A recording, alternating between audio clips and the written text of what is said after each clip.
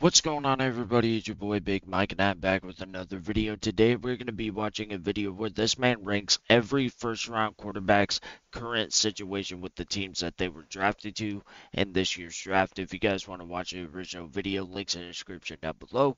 With that being said, let's get this video going.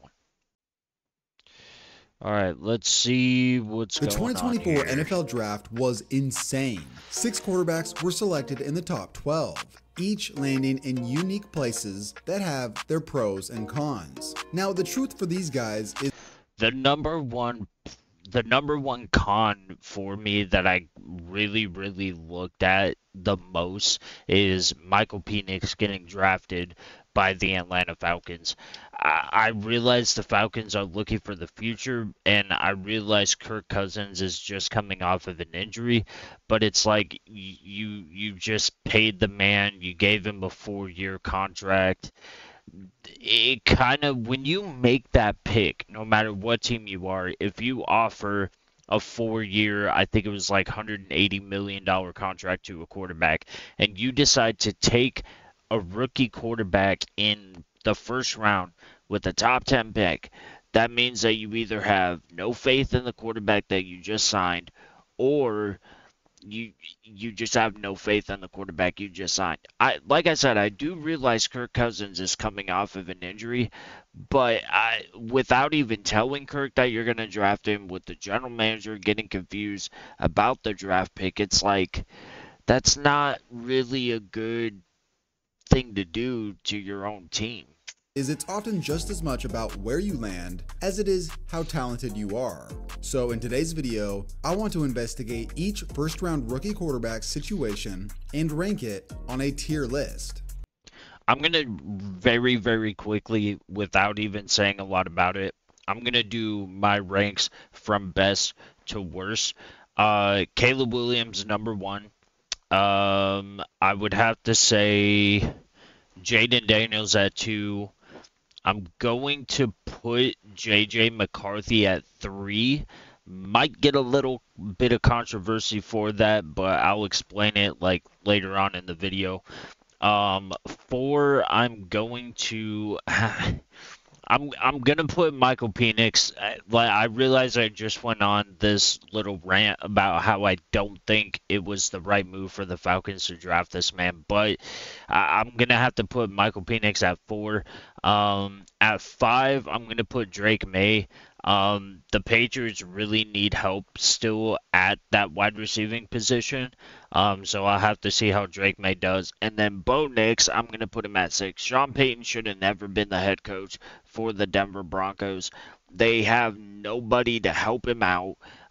Their offensive line is ass. Their receiving core is equally as ass. And Sean Payton himself is an asinine head coach.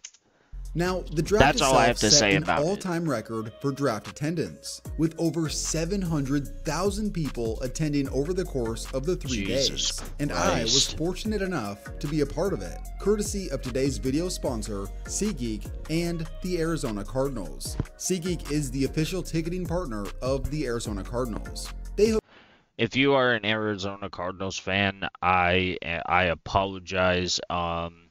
You're never gonna win a Super Bowl. hooked me up with some free gear, including this KTO Cardinals jersey, which was sick. And for the event itself, there was a ton of activities to keep us busy. We even got to tour backstage. And for the draft itself, That's cool. we were lucky enough to be sitting in the draft theater and witness the action up close. I even ran into Ray Finkel. With over 28 million downloads, SeatGeek is the #1 rated ticketing app. I have There no are idea more than who 70,000 events Ray every single Finkel day on is. SeatGeek, including concerts, sports, festivals, and more. There's going to be awesome things to do on a regular basis, and you don't want to miss out. They put all the tickets across the web into one place to make sure you are getting a good deal. Each ticket is rated on a scale from 1 to 10, so look for the green dots. Green means good and red means bad. Every ticket is backed by their buyer guarantee, and SeatGeek is the only site that lets you return your tickets ahead of the event with swaps. And you know I came through for you guys. Use my code KTO for $20 off tickets at SeatGeek. Make sure you click the link in the description to download the app. And thanks again to SeatGeek and the Arizona Cardinals. As far as #1 overall picks go, This is about as favorable as it gets. Normally, the team picking here was atrocious the previous season, but the Bears were a 7-win team last year, with the major concern really being at quarterback. The roster had some promising pieces in 2023, which will still be a part of the team in 2024, including wide receiver DJ Moore and tight end Cole Kmet, who both proved extremely effective in the pass game. And throughout this offseason, the Bears have really bolstered this offense with multiple weapons, including veteran Keenan Allen, running back DeAndre Swift, tight end Gerald Everett, and wide receiver Rome Odunze. I feel like Rome Odunze can be a really good addition for the Bears. In my personal opinion, I think it was really a good pick, but I feel like the Bears could have still worked, at least on the defense. Keenan Allen, he is a veteran receiver. He's fallen off a bit, and I feel like fans of Keenan Allen are either going to disagree with me or hate me. Maybe they'll be 50-50. I don't even know. And then really quick, I'm just going to say this. I am not a fan of Caleb Williams, mainly because of his attitude. I'm not taking away the talent that this man has, but his attitude and his cockiness, it just sucks. Overall, it's terrible. Who they used their other first-round pick on. Also, they added depth to the offensive line, which should be at least average if they can stay healthy in 2024. Now, on the flip side, it is Chicago. They have struggled offensively for most of their modern history. But with that said, Caleb is easily one of the most talented quarterbacks this organization has ever had. Also, things do change, and I like this situation a lot. The team hired offensive coordinator Shane Waldron, who proved himself to be able to revive Geno Smith in Seattle. Factoring in a favorable offensive situation alongside Caleb's outstanding talent, I'll give his situation an A tier. Honestly, this might be the best situation a number 1 overall quarterback has had that I could remember. I can agree with that, mainly because of the weapons that he's going to have in Chicago, and I agree with what this man said about Chicago's offensive line. It could be good, it could be bad. Chicago's offensive line really hasn't gotten to a great level, so we'll have to see how this offensive line does. With the number 2 overall pick, Washington fans are seeing 2012 deja vu with Jayden Daniels. As Washington is not that bad of a situation for being the second pick. However, it's not as impressive as Chicago. Last season, they struggled offensively and saw most of the coaching staff get fired. Austin Ekeler is probably going to be a good running back for this team.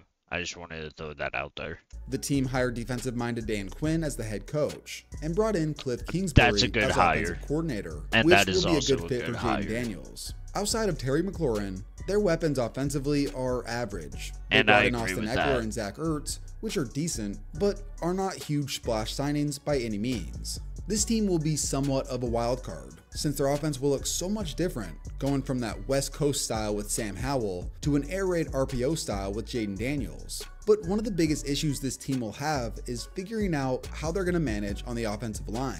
At the end of 2023, the Commanders had one of the worst O-lines in the league, and they cut their best offensive lineman in the offseason. With no clear answer at left tackle for now, they project as one of the worst O-lines entering 2024, which I'm actually not really surprised about that. I'm really not. And it kind of sucks that, Jayden Daniels is going to have to be in that situation.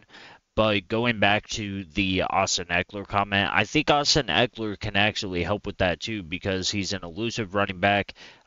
He's strong, he's fast, he can do good. But once again, with this offensive line that Washington is going to have for Jayden Daniels, I don't really have faith in that, especially when they're going to play against the Cowboys 2 times a year. The Cowboys have one of the best defenses in the NFL, aside from the fact, in my opinion, that Micah Parsons is the most overrated defensive lineman in the NFL, and he is just as delusional, if not more delusional, as all you Cowboys fans out there. I'm just saying. Which spells disaster for a rookie quarterback. I like Daniels the player, but I think this first year might be tough considering the O-line and the average pieces around him. So this situation lands in C tier. I can agree with that. With the 3rd overall pick, the New Era Patriots selected Drake May. the most prototypical quarterback of the class, considering his size and arm talent. Honestly, I feel bad for Maye. He's perhaps the most raw of these first-round quarterbacks and needing the time to learn. Yet, he's going to the worst situation of all the quarterbacks and will probably start day one. There's just hardly anything positive to say about this situation. They were arguably the worst offense last season, and they didn't add any pieces in free agency that make you go, wow, this team looks.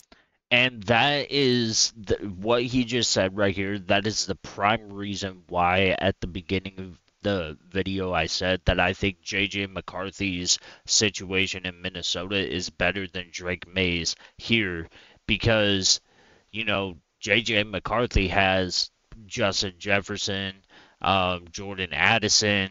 The Patriots have washed up receivers. They don't have a guy like Addison. They don't have a guy like Justin Jefferson. And I'm probably going to get a lot of hate for this, but I think the tight end for Minnesota is you know what? I don't even remember. I had it at the top of my head and it went away. Point of the matter is, the wide receiving core for the Patriots is the main reason why I put J.J. McCarthy over Drake Maye. So much better. Their best receivers entering 2024 are Kendrick Bourne, who had 400 yards last year, and second-round rookie Jalen Polk, who might be good, but is a rookie. With a first-time head coach taking over the Patriots, hardly any weapons that have proven to be good, and worst of all, an offensive line that doesn't project well entering 2024, there is going to be some serious growing pains. They do have Jacoby Brissett, and hopefully he can somewhat shoulder the load during this rough transition period. But the Patriots are going to finish last in their division. I'm just going to get that out of the way. I think Miami is going to finish first, Buffalo second, Jets third, and then Patriots are going to finish last. I wouldn't be surprised if the Patriots had another top 5 pick going into next 2025's draft. Either way, Drake Maye's situation goes in exactly. D-tier. I 110% agree with that. 2024 NFL Draft, the Atlanta Falcons select Michael Penix Jr. Well, there it is. Quarterback, Washington. That, once again, like I said at the beginning of the video, just wow, my reaction was the exact same. I thought Atlanta was going to go into this pick and boost their defense. I thought that's what they were going to do, and they didn't do it, which I'll never understand the pick up until, like, we'll have to see, you know, what Kirk Cousins does this upcoming season. Like, if he's falling off, do they put Michael Penix in that spot? I don't agree with this pick. The situation, he's not even going into a good situation, mainly because he's not even going to be the #1 quarterback. When the Falcons selected Penix Jr., everyone was shocked. After signing Kirk Cousins to a 4-year deal in free agency and parading him around town, the Falcons went ahead and drafted another quarterback in the top 10. There will be some awkward team dynamics considering the relationship between Cousins and the front office, but this video's purpose is to analyze the situation for Penix himself. Out of all the first-round quarterbacks, Penix will probably sit the longest unless an injury takes place. Although he has been described as one of the most plug-and-play guys because of experience, it's not a bad thing in the NFL to sit for a year and learn the ropes from a veteran. Lamar Jackson, Patrick Mahomes, and Jordan Love are great examples of this playing out effectively. This seems like one of the most sound strategies in terms of building up a young quarterback, but we just see the impatience set in too often and guys are thrust into the starting role. The worry here is that with a new coaching staff, including a first-time head coach and first-time offensive coordinator, you just don't know what you're gonna get. They could have a whole new staff by the time Penix plays, but as of right now, Atlanta has some nice offensive pieces in a weak division, including Drake London, Bijan Robinson, new signee Darrell Mooney, and with what he just said, I personally feel like the Atlanta Falcons are going to win the NFC South. That's my opinion. Perhaps the revival of Kyle Pitts with a better quarterback under center. Plus, they project to have a top 5 offensive line entering 2024. So if Penix does see the field, it's a hugely favorable situation. This one's a bit of an unknown, but assuming Penix sits at least a year, I will give this situation. I'm not gonna give it a B. I'll probably put it. I would probably put Michael Penix at C. Once again, only because it's like he's going into a good situation with the weapons that are surrounding him, but with the fact that he could sit for a year, 2 years, maybe even 3 years, it's like when I did my mock draft, when I was doing mock drafts, I always had Michael Penix falling to like mid first round, like late first round as well. But that's what I was doing. I don't think he's a B. I'm gonna have to put him at C. A B tier. JJ McCarthy couldn't have asked for a better situation. Minnesota is the most stable organization offensively out of all these teams that picked a quarterback, considering Kevin O'Connell has been the head coach for years and is seen as a promising young head coach. And also their offensive coordinator has been there the past 2 years. Stability does wonders for a franchise. This offense has been built for Kirk Cousins, which is great for a guy like McCarthy. He doesn't have the same ceiling as the other quarterbacks, but shows promise as a game manager type, which really isn't a bad thing in the NFL. Plus, McCarthy will have incredible weapons, including the best receiver in the league, Justin Jefferson, a solid number 2, Jordan Addison, and an amazing receiving tight end, TJ Hawkinson from... That's what I was trying to think of, because I think Hawkinson started out with Detroit, but like offensively, I think JJ McCarthy is going into the best situation of the NFL.